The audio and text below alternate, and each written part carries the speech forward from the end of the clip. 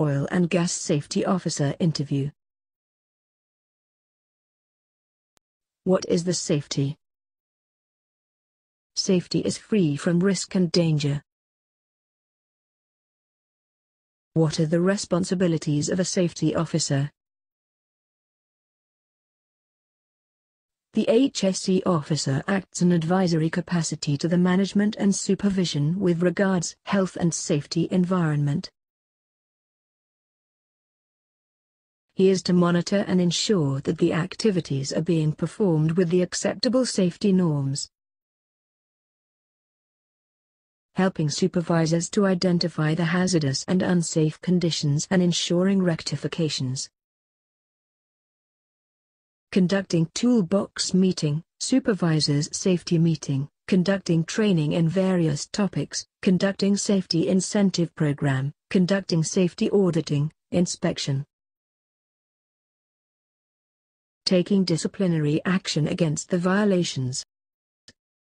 Conducting risk assessment and JSA, pre-task meeting and all other project-related safety requirements.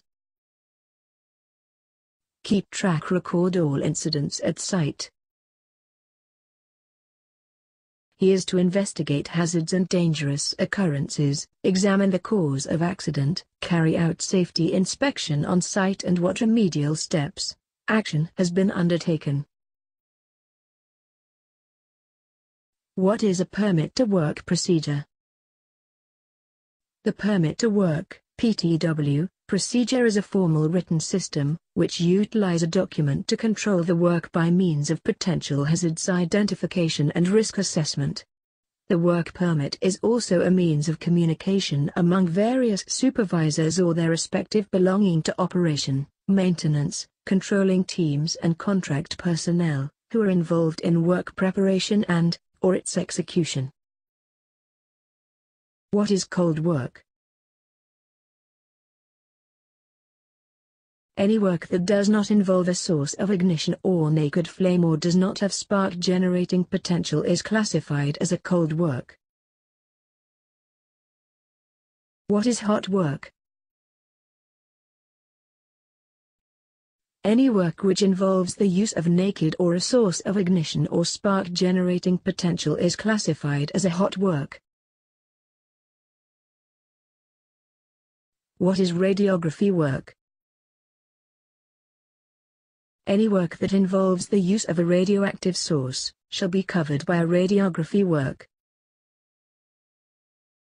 What is the excavation? Any man-made cavity, cut, trench or depression on an earth surface formed by earth removal. Manual excavation, the excavation without using any powered equipment. Mechanical excavation, the excavation work using any electrical or mechanical equipment. Why excavation notification required for excavation? Excavation notification gives detailed information about the underground facilities and it is to be signed by all concerned departments to confirm that the proposed excavation location has been identified and all safety measures have been taken for the existing underground facilities. What is excavation hazards? Cave-in or collapse of soil. Risk due to presence of underground installations, pipelines, cables. Drowning due to water seepage into trench. Soil vibration due to machinery, heavy vehicles operations in the vicinity. Lack of oxygen or asphyxiation etc. Underground obstruction or damage to buried pipelines and services. Accidental fall of personnel or equipment inside a trench. Struck, hit by excavating machinery. Dropped, falling objects. Flammable and toxic gas release. Exposed to airborne contaminants. Fire and explosion. Electrical shock due to contact with energized electrical, telecom cable. possible presence of explosive devices. Damage to shallow underground services due to weight of heavy equipment such as mechanical excavator. Encountering wet soil, mixed with water, or reaching water table. Encountering contaminated soil. Enlist precaution to be taken prior to and during excavation work. No excavation work in area without clearance of explosive ordnance disposal, EOD. No mechanical excavation closer than 5 meters to any hydrocarbon carrying pipeline. No mechanical excavation closer than 3 meters to a non-hydrocarbon carrying pipeline, cables and services. For any excavation deeper than 1 meter, ladder must be positioned projecting minimum 1 meter above the edge of the excavations. Ladders shall be provided every 7.5 meters, 25 feet, of lateral travel in the trench. Ladders shall be securely supported at the bottom as well as at the top. Excavated material shall be placed 1 meter from the edge of the excavation for depth up to 1.2 meter. Heavy equipment, machinery shall be kept at least 3 meters away from the edge. Any walkway across trench shall have scaffold-type platform with handrails.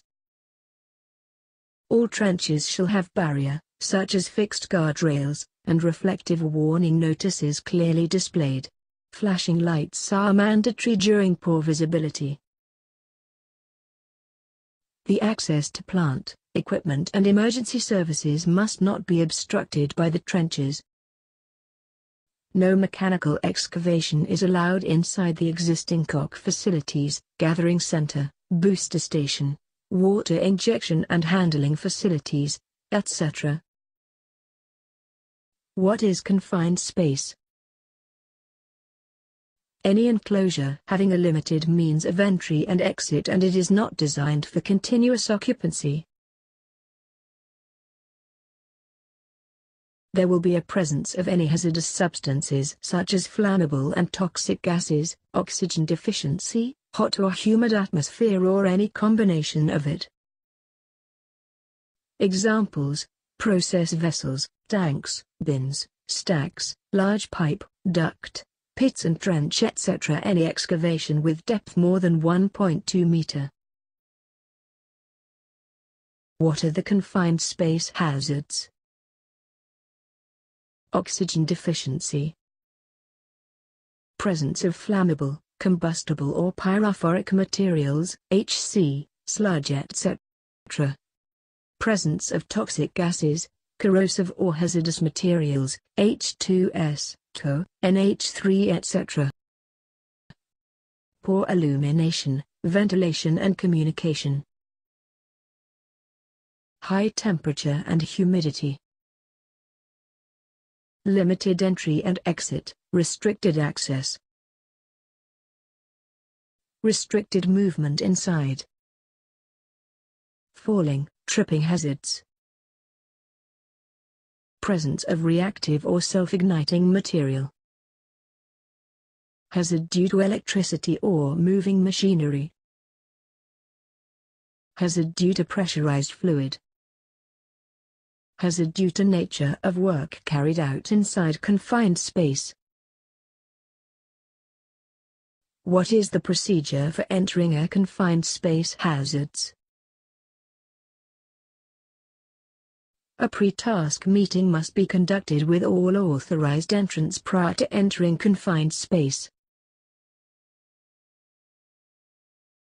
The attendant, standby man, shall be assigned at the entrance to maintain communication with employees working inside to ensure their safety. A logbook shall be maintained at the entrance to keep track of the people inside the space. Safety attendant must be trained and authorized to use gas testing equipment. Entrants must wear body harness, and if necessary a lifeline be attached to the harness to avoid entry rescue. Lighting should be provided, if necessary a maximum of 24 volts. Lighting should be used attached to GFCI. Only intrinsically safe or explosion-proof equipment shall be used inside. Depending on the situation, emergency rescue team may be put on standby. If an emergency occurs within the confined space, the standby person must not enter it until rescue team arrived. Barricade the area with warning signboard. Explain H2S. H2S is produced or generated by decomposition of organic materials. It is a highly toxic gas and highly flammable. It smells like rotten egg at low concentrations and not detectable by odor at high concentration. It is highly flammable. Flammable at 4.3% to 45.5% by volume in air. It is colorless. It is heavier than air. 1.19. It is highly soluble in water and other liquid. When burned or flared it forms sulfur dioxide, SO2, which is also colorless and highly toxic gas. The exposure limits 10 ppm is the maximum allowed for 8 hours. Increasing exposure will cause headache and irritation of eyes. 800 ppm or more will be instantly fatal. What are prominent H2S hazards? Eyes and respiratory irritation, dizziness, headache, nausea, abdominal pain, loss of consciousness, brain damage possible, death, fatal.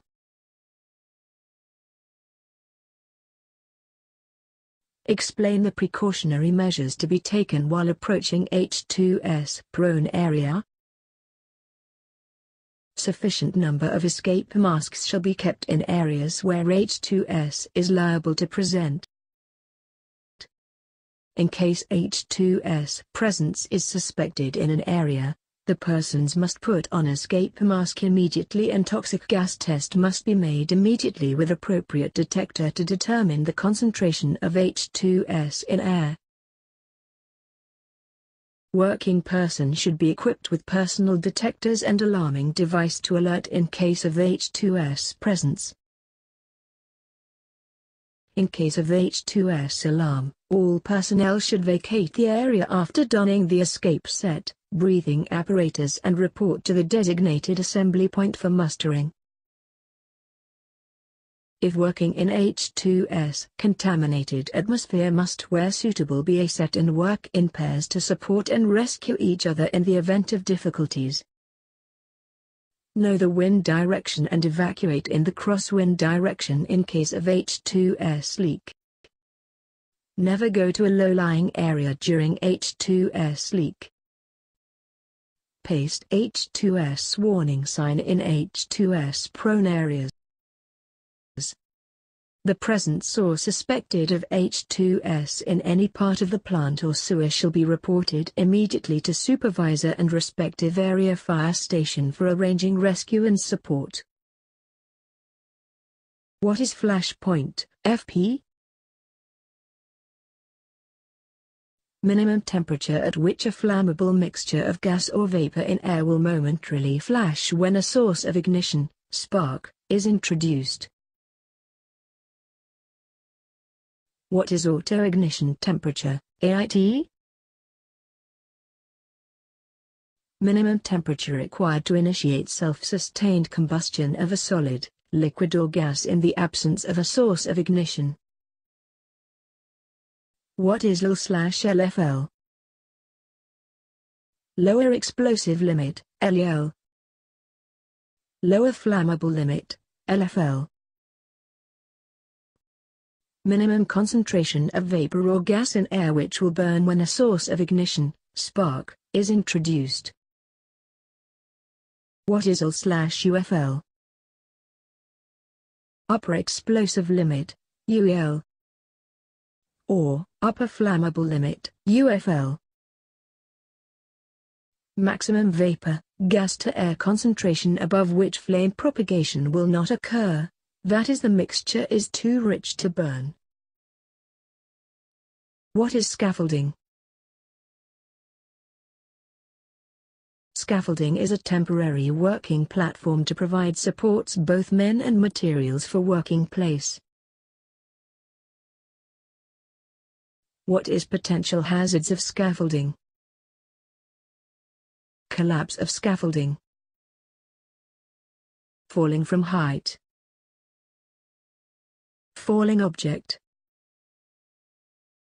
Slip and trip hazards. Pinch point hazards, sharp edges. Opening without guardrail. Scaffold erection during storm or high winds, raining and poor visibility. Blocking emergency access and walkways. What is the cause of scaffolding failure? Slipping of unsecured ladder. Use of unsuitable scaffold or faulty materials. Inadequate or irregular platform width. Omission of guardrails or toe boards. Failure to proper secure the scaffold to the building or to brace it adequately. Overloading on the scaffold platforms. What is the precaution during scaffolding erection? Scaffolding erection. Dismantling should be done under the supervision of a competent person, scaffolding supervisor.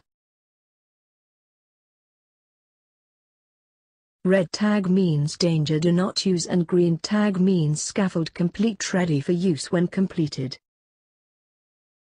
Gap between boards, planks should be 1 inch, 25 mm.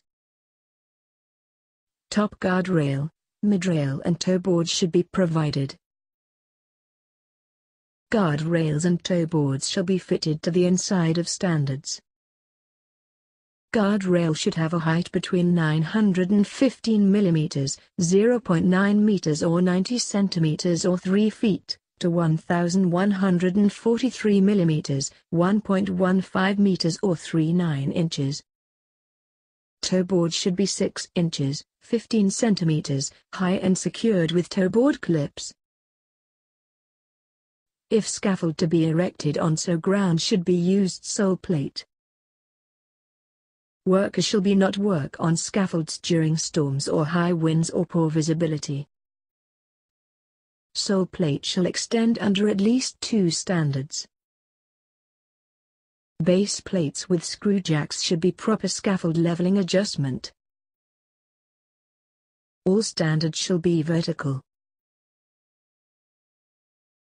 Ledges shall be securely fixed to standards couplers. Scaffolds should be properly braced by cross-bracing or diagonal braces or both for securing vertical members together. Access ladder must be provided for any platform and clamped with scaffold structure. Ladder should be 4:1 ratio and angle 750. Ladder should be rise 1 meter, 42 inch, above from the landing place, platform. Scaffold should be not obstruct access to, from any firefighting equipment, emergency equipment, operating area equipment, instrument and control panels, ladders, stairways etc. Scaffold platform opening should be secured with guardrail and signboard. All scaffolding couplers should be tightened.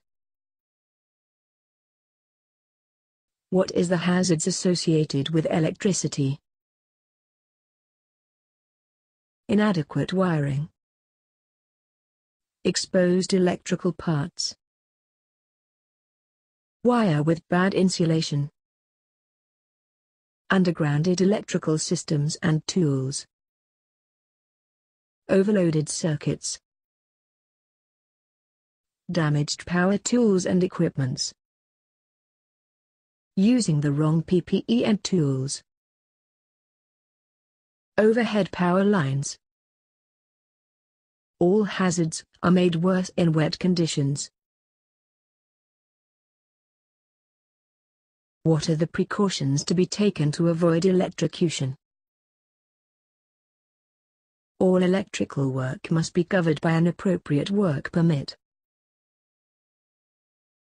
The authorized person approved by the relevant maintenance team can carry out electrical work. Electrical safety floor mats made from a special grade of insulating rubber shall be provided in front of switchboards or high-voltage equipment to protect personnel against accidental electric shock. Warning tape on top of buried cables and electrical cable tiles must be provided as an early warning notice for excavations.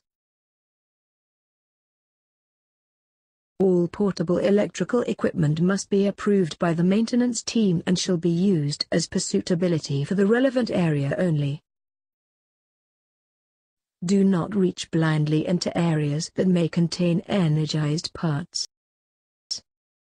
Do not enter into a space where adequate lighting and working space is not available. Only industrial-type plugs and sockets shall be used on all locations other than offices and houses.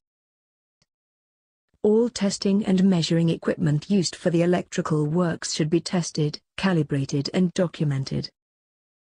Ensure all equipments are grounded and should be attached GFCI/ELCB. Inspect electrical equipments before use. Electrical panel, junction boxes, pull boxes and fitting must have approved covers. Unused openings in cabinets, boxes and fittings must be closed. Don't overload on a circuit. Maintain the distance from overhead power lines during the crane activity and scaffolding erection and other activities. All cable of power tools, portable tools should be double insulated. Don't use damage extension cords and don't touch live wire and another wire at a different voltage. Damaged equipment must not be touched until the isolated.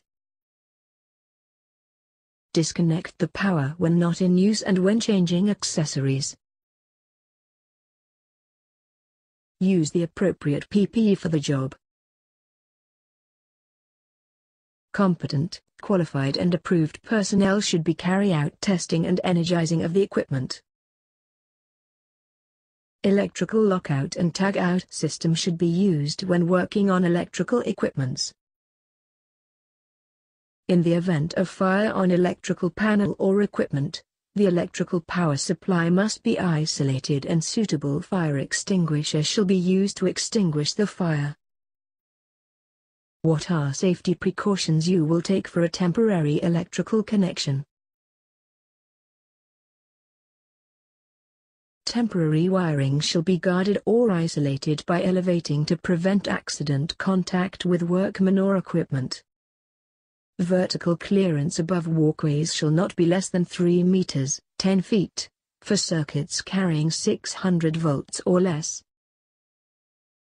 Wires shell is insulated from their support.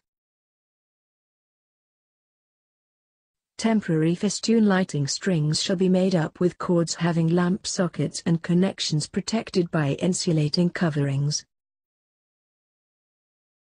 Extension cord shall be of approved types and used for the purpose for which they are made. Expose empty light sockets and broken bulbs shall be prohibited. In case of fire, accident, gas leak or explosion, what you will do? Inform to nearest fire station, Bergen Fire Station with clear details about the incident and emergency evacuation plan will be following up. All running equipment must put off. All people have to evacuate in the crosswind direction and calmly walk to the assembly area. Thereon instructions will mount on the available transport. The transport will take all to a safe area. Every section will have a head count by section head or timekeeper or check that anyone missing or not. If anyone gets hurt during explosion, gas leak, fire or accident, will be evacuated to the nearest medical center after giving first aid by qualified first aider or doctor. Emergency officer will give clear instructions if situation improved or all will be evacuated to a safe area. All work permits will become nullified during emergency automatically. During emergency, an appointed senior staff, senior safety officer will take charge as an emergency officer. All will wait in the safe area until further instruction come from the emergency officer for either to return back to the work or to a safe area. Enlist precaution to be taken prior to start the welding. Hot work will start with a valid hot work permit. If it is inside GC or refinery, then need to cover the welding point with proper fire blanket. Frequent gas test to be carried out. Wet the area with water and pressurized fire water hose to be kept near the hot work area. Combustible materials to be removed from welding point. Keep the certified and valid fire extinguisher near the hot work area. Trained and certified fire watcher should be present. Equipment, which will be used for hot work, to be inspected before starting up the job. All welding machine must be connected with GFCI, ground fault circuit interrupter, or ELCB, earth leakage circuit breaker, and approved spark arrestor. All welding machines must be ground with static earthing device. All cable must be properly insulated and electrode holder, plugs and sockets must be in good condition. The equipment or pipe, spool should be supported on a secured and firm base during welding or grinding.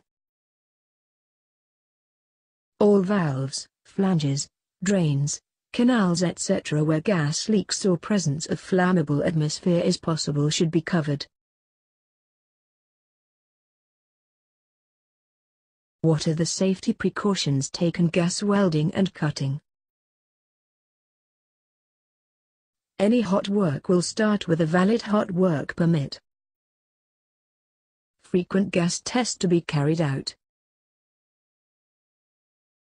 In a gas welding or cutting operations, the oxyacetylene flames shall be ignited by the lighter specially designed. The pressure regulators and gauges shall be suitable and in good working condition. The cylinder valve must be closed before the regulator is removed. Flashback arresters should be fitted both end with the hoses to prevent flashback. The adequate ventilation must be provided to expel toxic gases, fumes, if activities carried out inside a tank, vessel, any confined space. All valves, flanges, drains, canals etc. where gas leaks or presence of flammable atmosphere is possible should be covered. Combustible materials to be removed from welding point. Valid fire extinguishers and fire watcher should be provided. When need to cover the welding point with proper fire blanket. When necessary, wet the area with water and pressurized fire water hose shall be provided. Equipment, which will be used for hot work, to be inspected before starting up the job. All hose and cable, plugs and sockets must be in good condition. What are the welding and cutting hazards?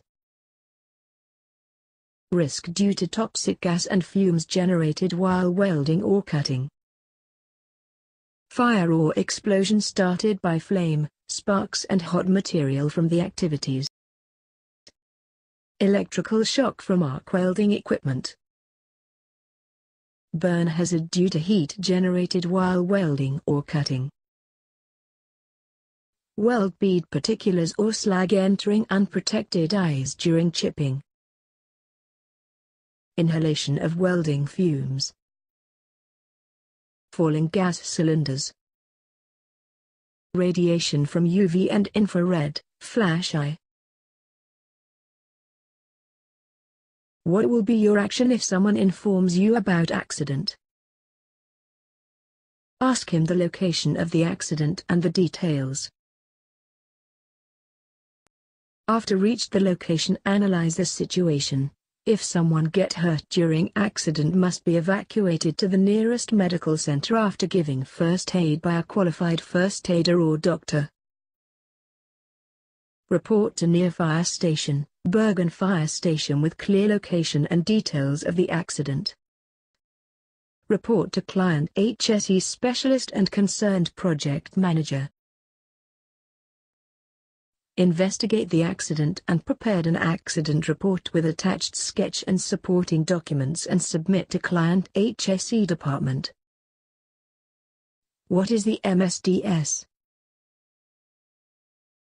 Material Safety Data Sheet is detailed information about the physical and chemical characteristics of the chemicals as well as their health, safety, fire, reactivity and environmental hazards and its precautions.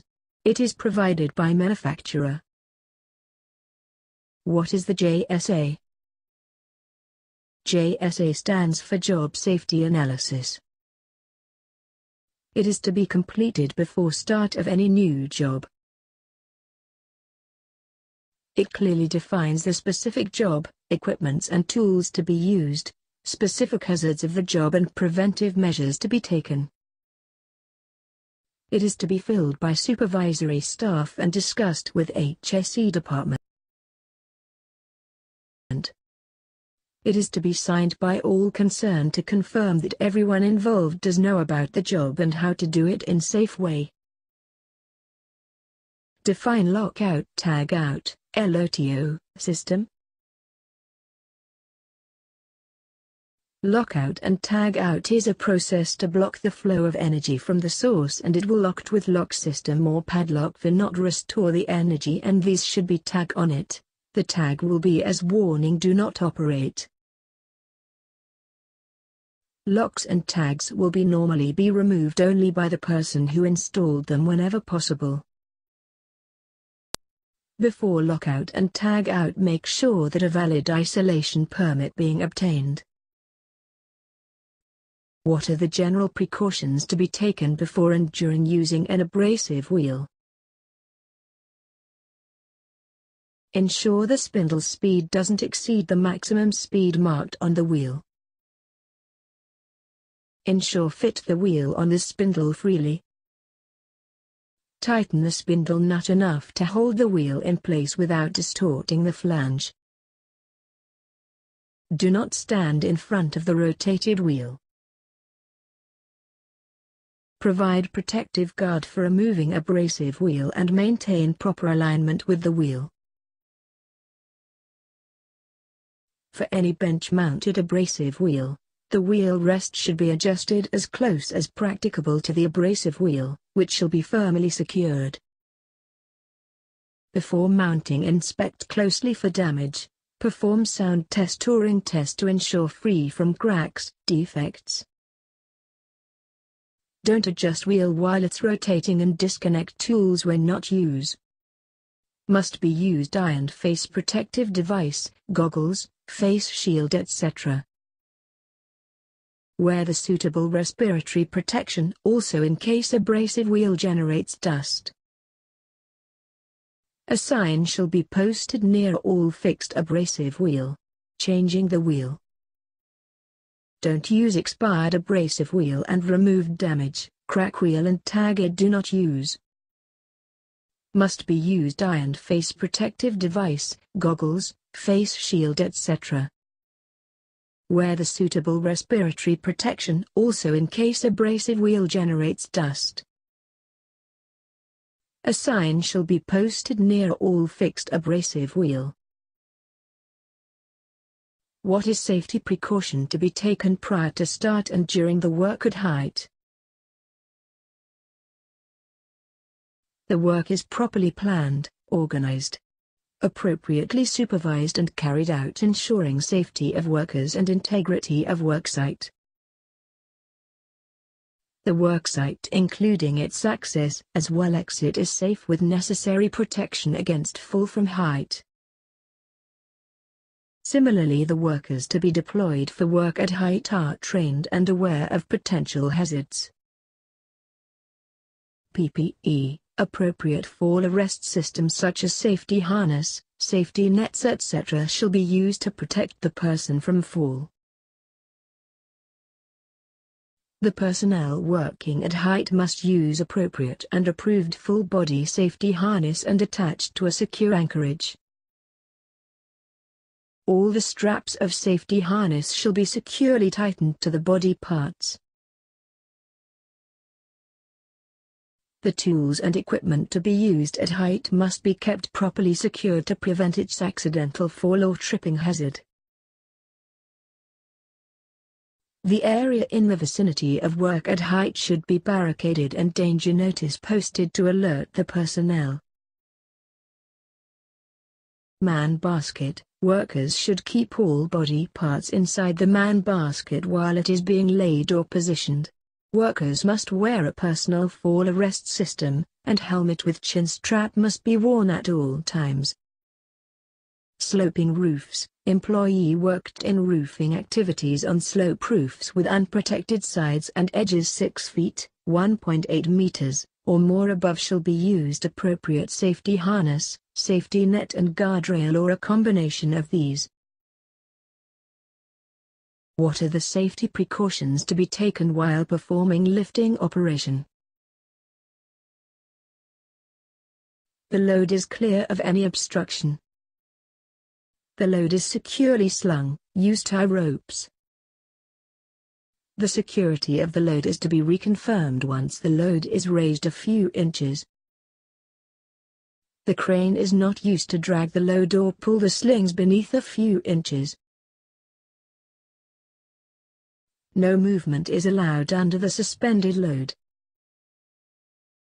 Barricade the swing radius of the crane. Never sling different size of tubular together. The crane hook is in central position over the load. All equipment must be inspected by third party and validity of inspection must be checked. Daily inspection sheet of cranes must be always available with crane operated. SWL of the crane and hook shall be marked and highlighted. Fire extinguisher of approved type and capacity. Crane hook secured prevent swinging action in transit. A calibrated SWL indicator and crane capacity chart prominently displayed in the cabin. All loose material is to be removed from the top of the load. Slings are protected from sharp edges by using suitable packing. Hooks used on lifting equipment should be fitted with safety device to prevent the load or sling displacement for hook. Do not use wire rope slings if it is kinked, crushed, frayed or corroded. Slings must never shortened by tying knots in them or by wrapping round the crane hook.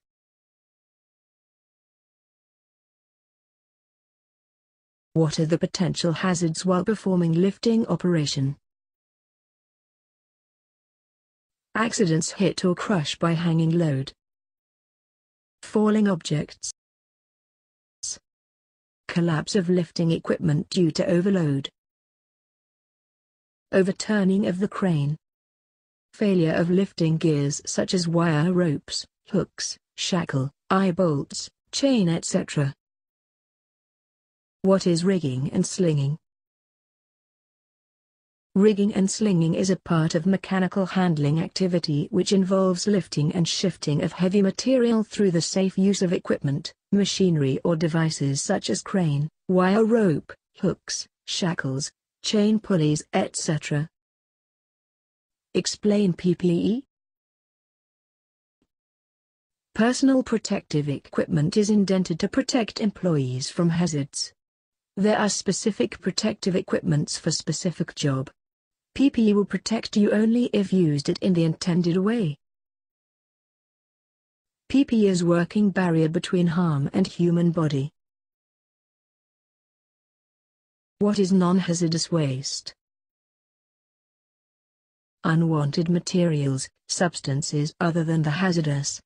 They could be in the form of a solid, sludge, slurry and liquid. What is hazardous waste? Any waste, solid, sludge, slurry and liquid, which is either combustible, explosive, inflammable, corrosive, reactive or toxic. What is defensive driving? Driving to prevent accidents, in spite of the incorrect actions or others or adverse weather conditions. Anticipate driving hazards and know how to protect yourself from them. Be alert while driving by keeping your mind free of distractions and your attention focused on driving. Alertness involves watching and recognizing accident-causing factors instantly. The professional has foresight and ability to recognize the traffic situations as far ahead as possible. The driver must anticipate traffic problems that are likely to develop and decide whether these developments could be dangerous. As a defensive driver, everyone must operate their vehicle in a manner to avoid contributing to an accident or being involved in a preventable accident. To be a good driver, you should respect all traffic laws and be courteous to others. Write in detail about construction waste management and safe disposal. Good housekeeping is to be maintained during day-to-day operations. All waste streams that are generated in the project areas to be identified, classified and entered in a waste register. All disposal sites used are to be designed and approved. The subcontractor in charge of waste management and disposal must be licensed and approved.